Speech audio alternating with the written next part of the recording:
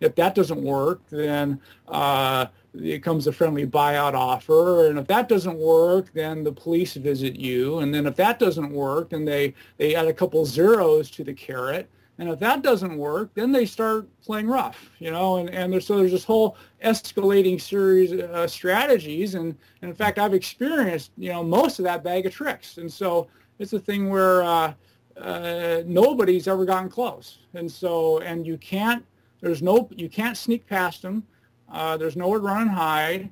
You really have to do it in fact, I remember when Dennis was in jail the first time, I was talking to a long time, observer of this scene, and he said, if you're going to play this game, you do it in downtown Manhattan. That's where you got to play that game. And you don't think you're going to go hiding somewhere in a shack in Montana. You better do it right in downtown Manhattan. Now, again, Adam Trombley did, but still, he still barely survived the experience. So, again, the powers that, again, the quote powers that be. I mean, these guys, again, when they told Steve Greer that they paid $100 billion in quiet money, when I heard him say that back in 2004, it made perfect sense to me because I had, I knew that I wasn't seeing all of them. I knew I was just seeing the tip of the iceberg, and 10,000 people at an average of 10 million each made perfect sense to me. And I'm sure the number has grown quite a bit since then. That was 20 years ago that he was told that. And I run into these stories amazingly. I run into them with people I know at work. It's really pervasive, and so it's something that nobody's ever been allowed to get very close to that finish line. And that's very interesting. So anyway, it's quite actually it's a carefully watched pot that they make sure will not boil. And in fact, I think that the chances of an outsider scaling those ramparts in the current environment are about zero. I see the Dennises and the Greers and the O'Learys and stuff going after it, and my hat's off to them. But the odds they are taking on are immense. But wait, do you think guys like Greer actually have something, or they're just sort of playing sort of game? So when you say have something, so anyway, how to say it? Like, let's say Sparky's thing. So Sparky he actually had real working prototypes. And again, he was tapping into the 0-point field. I pretty much have no doubt about that. However, the whole science about that, for a guy who's working in his garage, he'd have prototypes that worked great for a while, then they just stopped working, and he couldn't figure out why. And, the science, it's very delicate, and there's...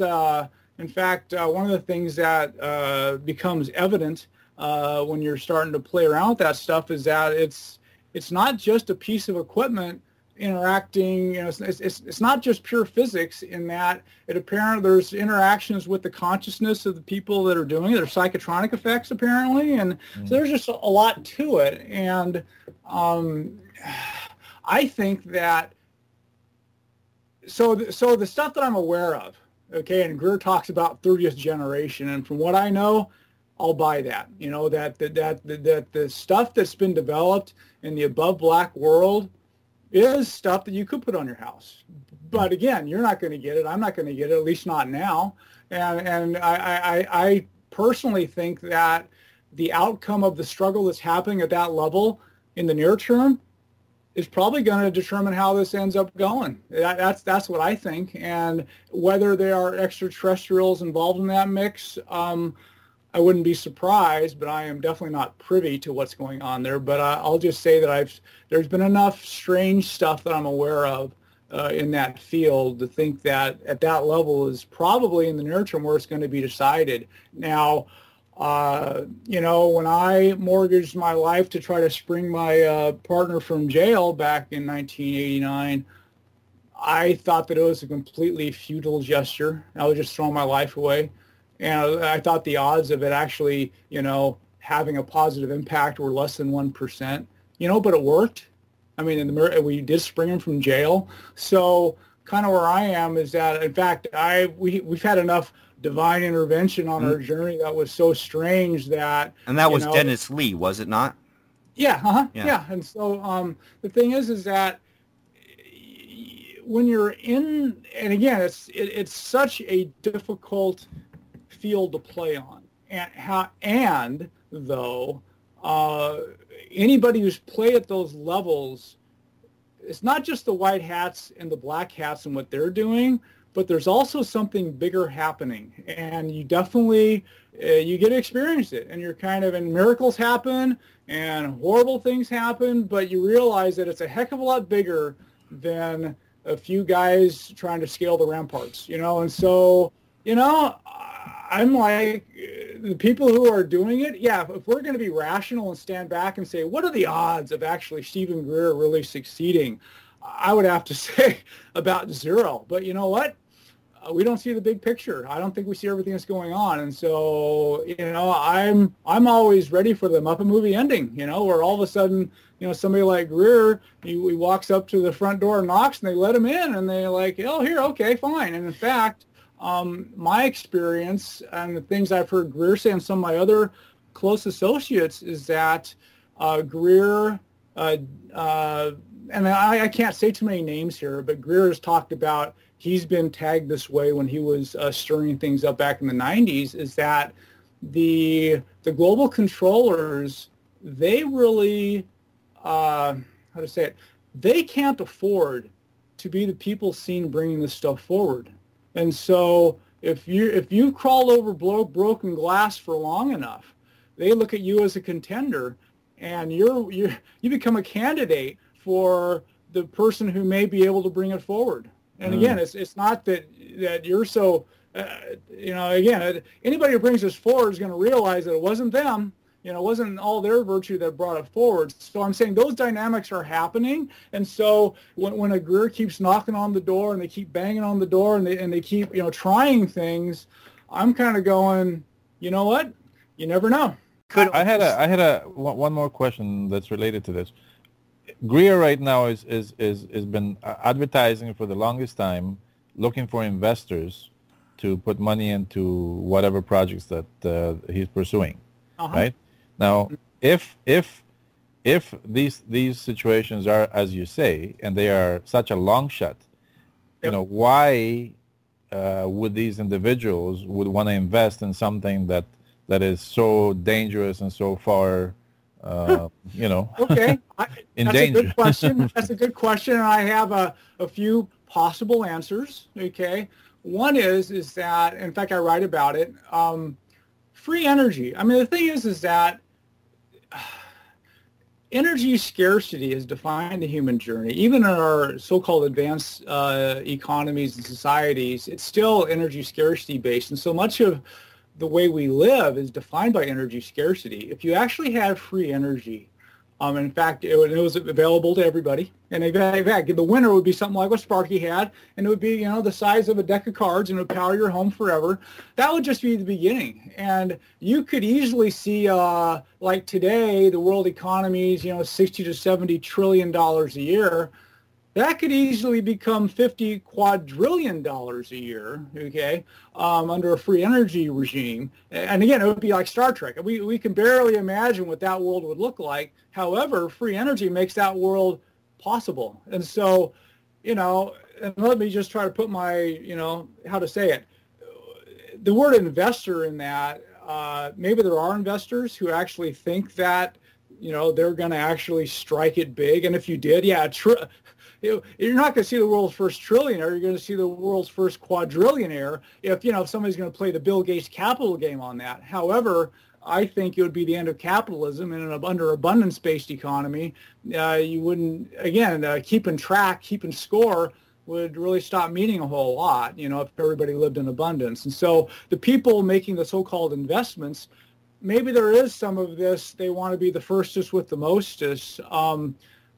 I would think, though, that a lot of them, and so there is that part of it. I mean, if you want to, again, it's sort of like, when they used to sink oil wells, or dig for gold. The odds of success were pretty small, but if you hit it big, you hit it big, Well, this would be the biggest of the big would be hitting that one. And so, yeah, I mean, it's the biggest lottery that you could ever imagine. However, I would realistically, if I was, quote, an investor, and I've been an investor in some of these things, you realistically, you'd have to look at it as a tithe.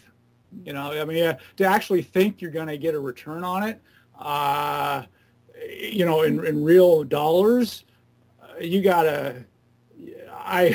The odds of that happening are extremely slim. But yeah, if maybe some of these so-called investors are looking at it that way, that they might be a part of the quadrillion-dollar hit. At the same time, I would think that, and in fact, Brian O'Leary's been looking for, I know, at least 10 years, looking for altruists to help fund some of this stuff. Because, and again, Bearden's talked about it, to where if, like Sparky stuff. You really couldn't build Sparky stuff in a garage, and there's a big movement out there of people trying to do these things in garages, etc. But what I've seen, in my opinion, and again, I don't keep up on it to the extent that a Brian or a Bearden does, but they're saying a couple $100 million with an Intel type facility, and you could get ready to mass produce like a Sparky Suite, solid state free energy device. And but that's what it takes. The problem is that once you start getting the money to do something like that, you're going to definitely be on the radar. And so to me, it's not so much a question of, gee, can you get some money together to build a facility like that, et cetera. It's, will you be allowed to do something like that? Yeah. And again, the bag of tricks, let's put it this way. I guess the question would be, people around the world, if they want to take you out, you don't have a prayer. That's where I am. You don't have a prayer if they want to take you out. Yeah, I guess the question would be to investors would be, how much is this bullseye in the back of my head going to cost me? Oh, yeah, it's, again, if you're playing that game, and again, do it in downtown Manhattan, and yes, you have a tremendous bullseye on you. And however, and this is what I'm going to say, is that the so-called black hats, yeah, they'll be watching very carefully, but so do the white hats. And this I know for a fact. Okay, and so both sides are watching very carefully, and both sides act very subtly. Sometimes they act very dramatically, but it's quite subtle too. And so I'm saying, if you go onto that arena and you're playing, the forces that are involved in watching and encouraging or discouraging you, from my experience, you have barely any idea of what's really going on. And also, the things that I've experienced is that some of what's going on, the attention that is being got on this, it's not just worldly physical reality either. Okay, and so again, I've had some divine intervention, voice in my head. I've had things happen to where you realize that there's something a lot bigger happening. And so, anyway, to me, it's it's big stuff. The energy issue and the free energy technology, et cetera, I don't know of a bigger issue on the planet right now. And so that's the one, again, the human journey. If you think about, if everybody on the planet could have access to 1,000 times their daily calories. Today the average American only has access to 80 times their daily calories, and that's only Americans. The world average is, 15 or something. And if everybody had access to 1,000 times their daily calories, and there was no environmental impact to that, again, I've been living with that for a long time. I can barely imagine what that looks like, and so anyway, it's big stuff, and it's pretty overwhelming stuff, and that's part of one of the actually perils of all this, is that the implications are so tremendous and overwhelming that it's daunting to even think about it. And so anyway, that's part of the territory. Okay. Now I've heard, and this is just what I've heard through the grapevine, that you can play around with a whole bunch of different subjects in the alternative field. You can play around with ghosts. You can play around with parapsychology. You can play around with remote viewing, UFOs. You can play there as much as you want, pretty much. There's some barriers. There's some things you got to watch out for. Yep. But generally, if you start playing in the free energy field, then you better suit up. Well, that energy is the linchpin for the world economy and always has been, okay? So that's real. That's got an economic impact, and the people who run the planet, their leverage is economically.